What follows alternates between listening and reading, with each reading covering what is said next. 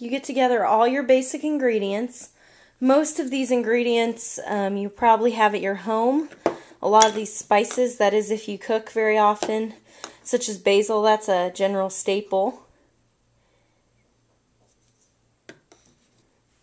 It does take a lot of dry spices, but if you cook a lot, you probably already have them in your home.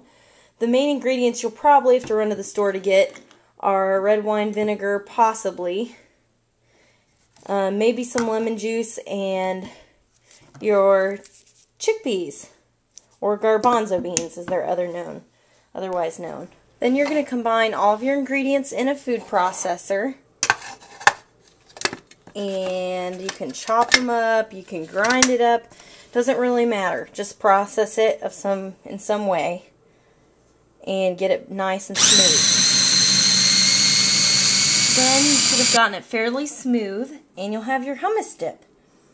However, if you do want to make it a little smoother texture and a little less grainy, you will need to add the tahini, which I didn't include on the recipe simply because I usually don't use it.